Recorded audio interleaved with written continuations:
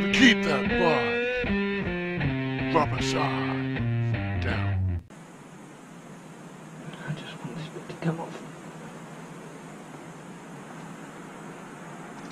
No, that's not coming. Come on. Give me an edge.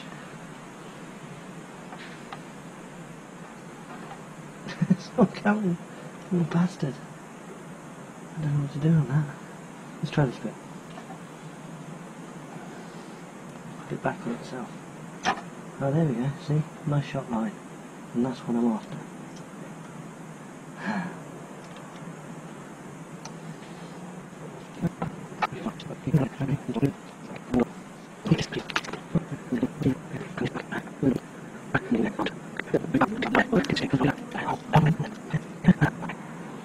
There we go.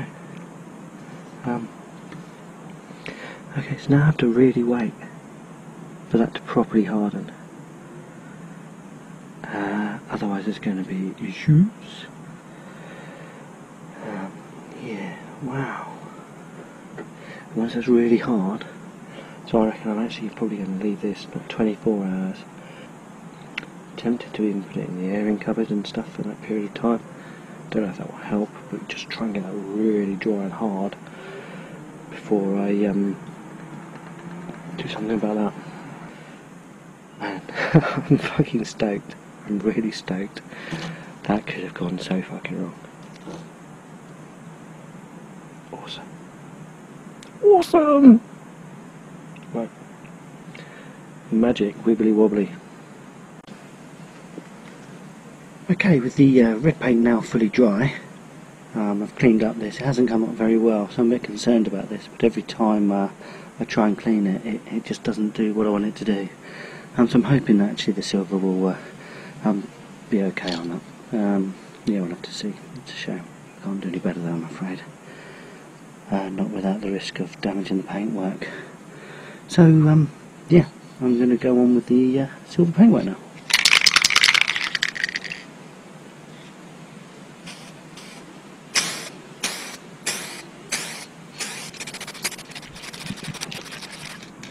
Okay, so I've waited 15 minutes, giving the silver a chance to dry off on the first coat. Now time for a second coat.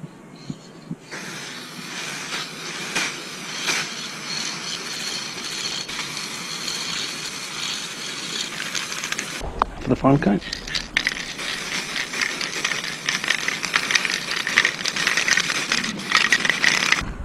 Right, well that's all the paintwork used up. Could let that dry.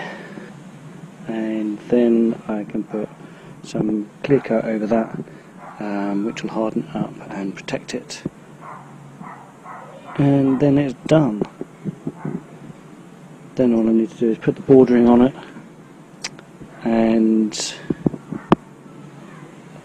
a couple of extra bits of plastic on the back here to bring it out away from the cable that on the seat release, so that can go behind here without being interfered with.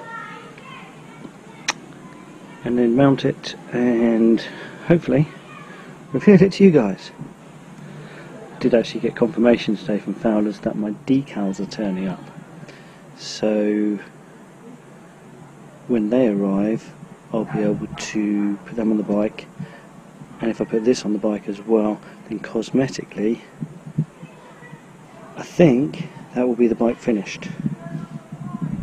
Mechanically though, I'm still waiting for the fuel pump. And I've not had confirmation from that one.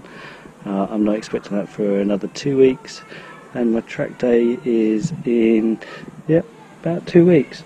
So, yeah, panicking a bit about that.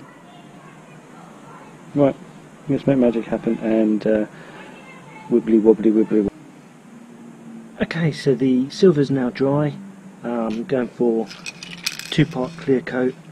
I'm going to layer up some coats on that. I'm not fussed about it being a hard, shiny finish, just a hard finish, just so the silver's protected and the red's protected below that. So yeah, let's get clearing.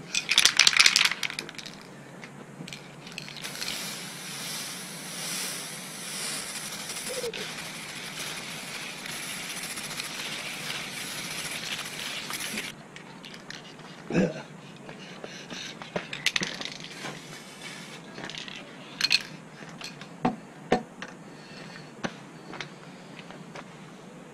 I'm going to let that dry and just whack on some more coats.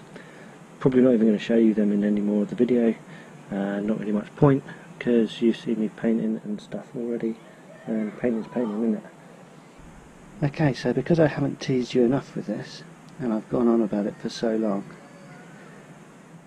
here's the finished article. It's all done, and oh look, I'm not showing you the other side. Will that make that into this video? I don't know. If it doesn't make it into this video, check Instagram. There will be stuff on my Instagram showing what this looks like on the bike before I do a full walk round of the bike. Sneak peek! Ha! Teasers! I haven't even seen it yet, but from just the little bits from the corners that I have seen, I think I am in love with myself. I mean, like, this is fucking awesome. I just hope it looks as good when I pull the whole thing off. Yep, stay tuned and check my Instagram and you'll see more of this. Gonna keep that bike. Rubber side down. You know, you gotta keep that bike. Rubber side down.